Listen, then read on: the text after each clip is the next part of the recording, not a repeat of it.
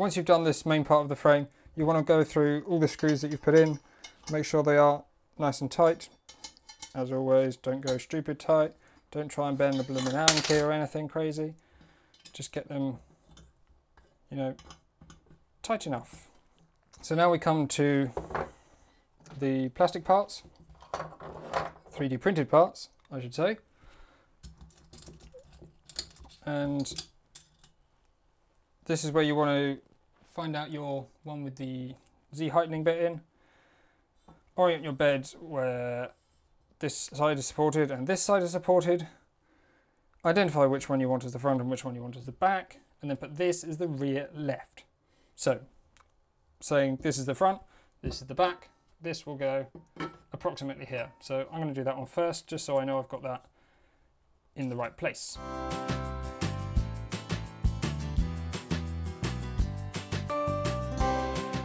Don't worry too much about the position for now, just get it on there, anywhere that fits. The next part you want to do is this, which will hold the bed platform assembly onto the... completely forgotten the name of the spirally things that do the height adjuster thing. Lead screw, there you go. So yes, obviously they've got the lead screw nuts or lead nuts, whatever you want to call them, on here already. And then we just add some T-slot nuts and mount it to the frame. They ideally want to be sort of centralized, so bear that in mind. But for now, sort of anywhere is going to be fine, really. You know, about there, that'll do.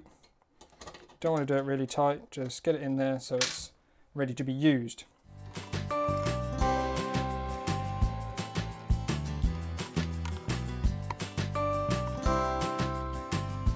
In general, you want to try and place these as far out to the sides as possible, because that'll give you the best stability and also a bit more hand for reaching in, a bit more space for reaching in with your hand. This side's exactly the same as the other one.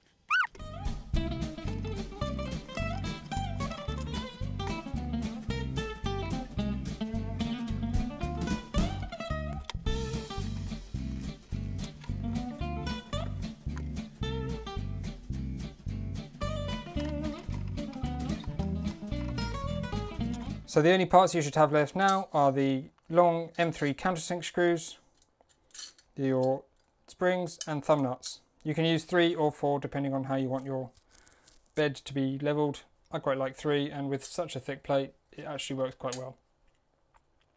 I'm not going to assemble the bed plate now, but hopefully that should be fairly obvious. You just make sure you have your holes in your plate. There should be a countersunk M3 clearance hole. You put that through the top, spring up from the bottom so your plate is sort of wedged in there. And then the thumb nut, well, that goes then through the plate and then a thumb nut on the bottom. So you have screw, build plate, spring, mounting plate, thumb nut. And then you can just twist the thumb nut to change the height of the bed. So that's it for the bed platform assembly. Next time we'll go and mount this in the frame with the Z-axis and everything. In fact, that might be afterwards. But next we'll do the Z-axis and this might go in at the same time. We'll see how we go. Hopefully you've enjoyed that video. Thanks very much for watching. If you want to see more tutorials and stuff about 3D printing and computer things as well, then don't forget to subscribe. Thanks very much for watching. This has been CRT.